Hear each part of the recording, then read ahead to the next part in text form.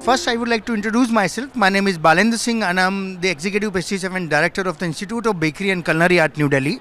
And I've been here as a panel discussion also, and I have seen Chef Bharat Khimani's master class also. It was a superb class, I can say, and the overall experience is great.